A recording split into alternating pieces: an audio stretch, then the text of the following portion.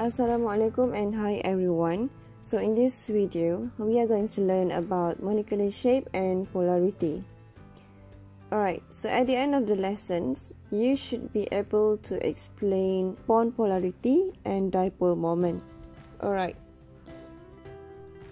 Okay, so now we are going to look at the polarity. Okay, so polarity is related to the electronegativity of elements in the periodic table. Okay, so the most electronegative element is fluorine, and electronegativity always increase towards fluorine in the periodic table. Okay, so next we are going to look at the polar bond. Polar bond is a covalent bond between the two atoms with difference in electronegativity. And the directions of polarity of a polar bond can be symbolized by a vector quantity. And the cross end of the arrow is the positive end and the arrowhead is the negative end. Okay, for example, let's look at HCl molecule.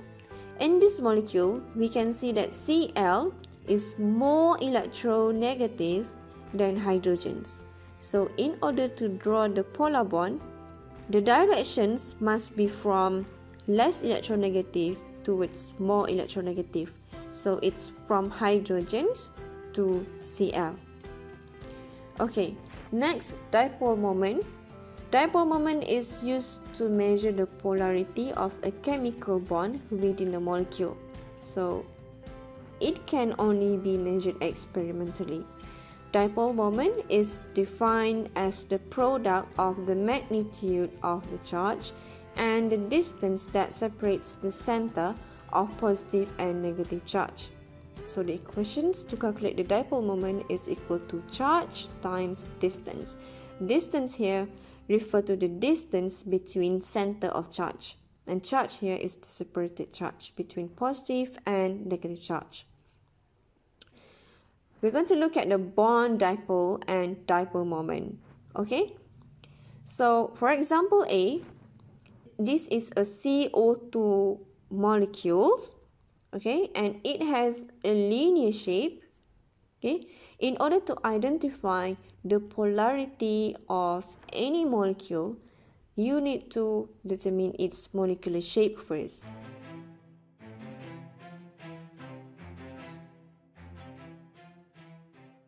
Okay, so CO2 is a linear shape. And in this molecule, carbon is bonded to oxygens.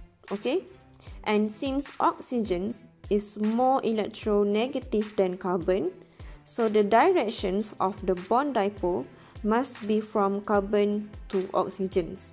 Okay, so in this molecule, there are two bond dipoles, and the directions of these two bond dipoles are different. Okay, one's to the left and another one is to the right. So they have different directions. Since the bond dipole have different directions, they can cancel each other. Okay, and if the bond dipole can cancel each other, the dipole moment is equal to 0. And if the dipole moment is equal to 0, means that this molecule is a non-polar molecule. Okay, for example B, this is a water molecule and the shape of water molecules is V shape. Okay, and in this molecule, oxygen is more electronegative than hydrogens. So the directions of the bond dipole must be from hydrogens to oxygens. Okay, and there are two bond dipoles in this molecule, and both of the bond dipole are point upwards and they have the same directions.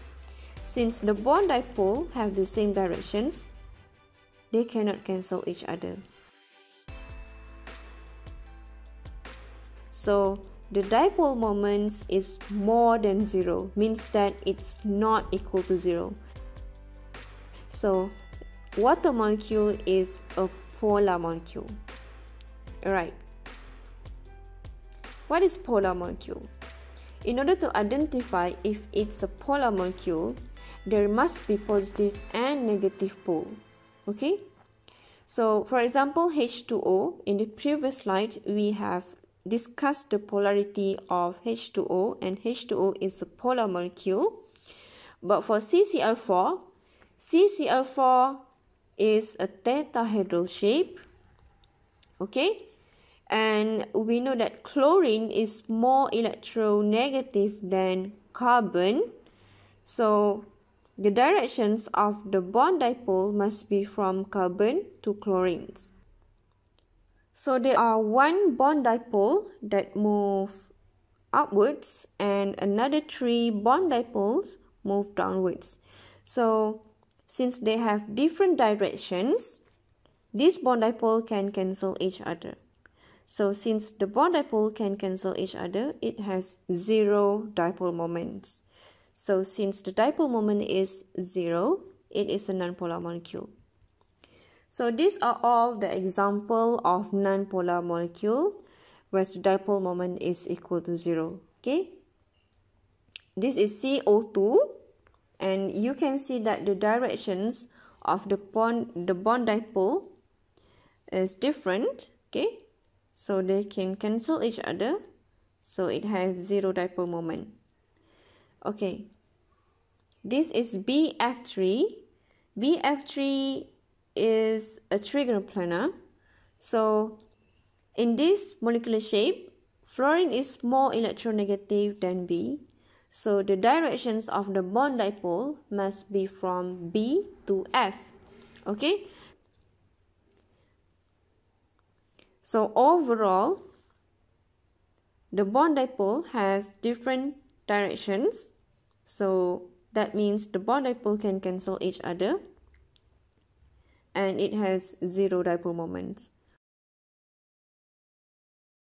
Okay, the last one is CCl4. Since chlorine is more electronegative than carbon, so the directions of the bond dipole must be from carbon to chlorine. Okay, so one of the bond dipole point upwards and another 3 bond dipoles point downwards. So they have different directions, and this bond dipole can cancel each other. Okay, so dipole moment is equal to 0, so it is a nonpolar molecule.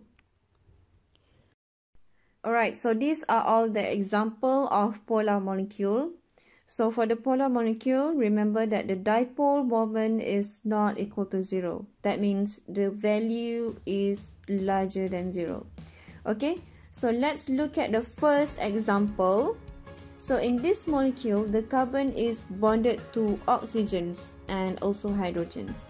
So since oxygens is more electronegative than carbon, so the directions of the bond dipole must be from carbon to oxygens. Okay, and then for the hydrogens, since it's less electronegative than carbons, so the directions must be from hydrogens to carbon. Okay, so overall, these 3 bond dipoles point towards the same directions, that is upwards. So these 3 bond dipoles cannot cancel each other. So the dipole moment is not equal to 0. Okay, the second one is CHCl3. For this molecule, carbon is bonded to chlorine and also hydrogens. Okay, chlorine is more electronegative than carbon, so the directions of the bond dipole must be from carbon to chlorine. But hydrogens, since it's less electronegative than carbon, so the directions is from hydrogens to carbon. So these 3-4 bond dipoles point out towards the same directions. Okay, they are all point downwards, and these 4 bond dipoles cannot cancel each other. So the dipole moment is not equal to 0. So that's why it is a polar molecule.